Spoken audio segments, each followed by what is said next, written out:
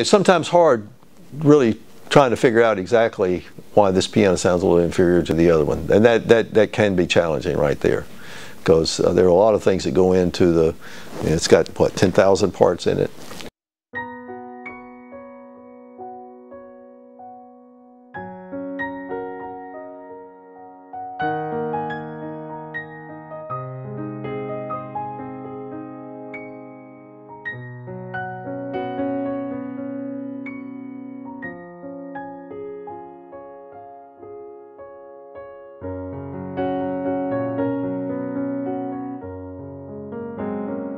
Right out of piano school, I went to Jackson, Mississippi, and associated with a Yamaha Baldwin dealer of Mississippi Music in Jackson, Mississippi. And I was there for about 9 years until I had an opportunity to interview for a position at the factory in Baldwin in Truman, Arkansas.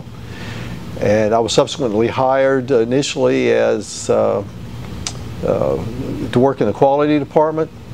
And then later on, I was the supervisor of the repair of the pianos that returned to the factory for warranty repair. And so all in all, I was self-employed for almost 10 years and worked at Baldwin for about 13. In the tech service department, when I was supervisor of that department, I had several people working for me. I don't remember exactly the number, 5 or 6 people that did different functions. Because we had to do things from either replacing back assemblies in upright pianos to restringing grand pianos, and there were quite a variety of skills that were involved in the tech service. It was just kind of like a little small repair shop, I suppose. 2001, they ceased operations, and I think they were bought out by, I worked until they were bought out by Gibson Guitar. Okay. And then I had to go looking elsewhere, and so I responded to an ad in the Piano Technicians Journal that I didn't know who it was at the time, but it was the Atlantic Music Center, and I interviewed in July of 2002 and came to work here in August of 2002.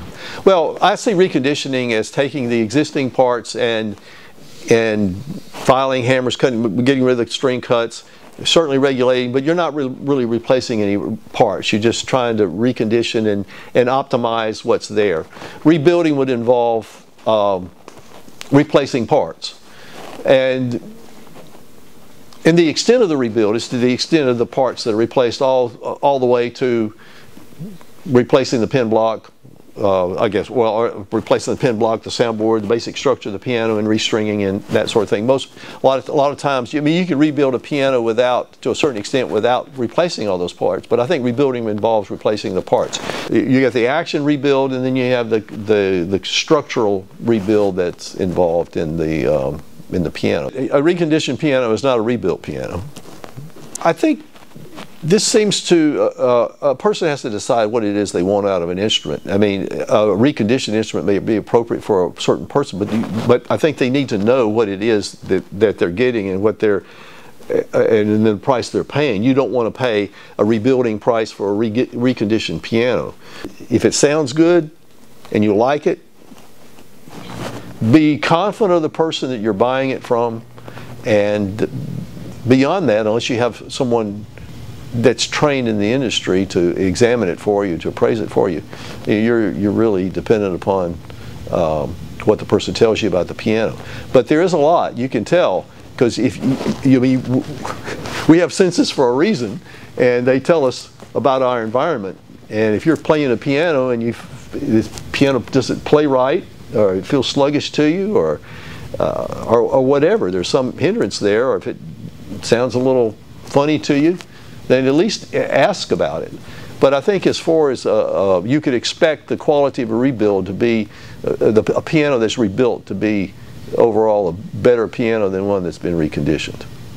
Pianos they operate under physical laws of mechanics, and you mess up the mechanics, then you've messed up the way it plays. You are going to hinder. You can make a piano heavier in touch, and it gets into the geometry of the action and the action ratios and things like that. You don't want You don't want to change anything. So it is, as far as the action is concerned, and then the soundboard just setting the height of the plate so that it's has appropriate down bearing, and all that's important. It goes into how well the piano plays and how well it sounds. In Germany, when I saw the manufacturing process of how solidly built that rim is, and I mean the structural integrity of the piano is foundational to good sound.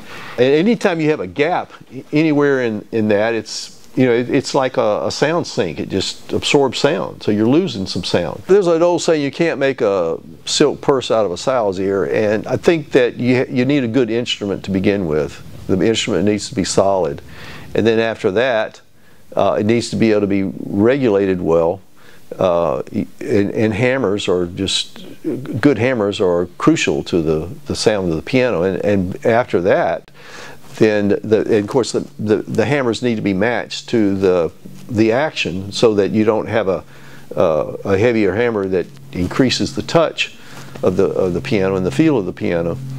And then it has to be well regulated so that the force, so you're maximizing the power of the instrument. My old instructor at school used to say that every piano needs ESP, evenness, speed, and power. If there's something that's off from that, there's a reason for it. I was thinking about this the other day, of the number of employees here at Atlantic Music Center. I know 4 at least that play the piano, and 2 at least that play professionally. Plus you have an owner that is a highly accomplished musician, so he knows what a good piano sounds and feels like, and he demands that from the people that work for him and also from the instruments that he sells. You've got people that know the piano from the artist standpoint, they know it from the technical standpoint, and that's a good combination. And then when you have a policy that guarantees customer satisfaction, how can you go wrong?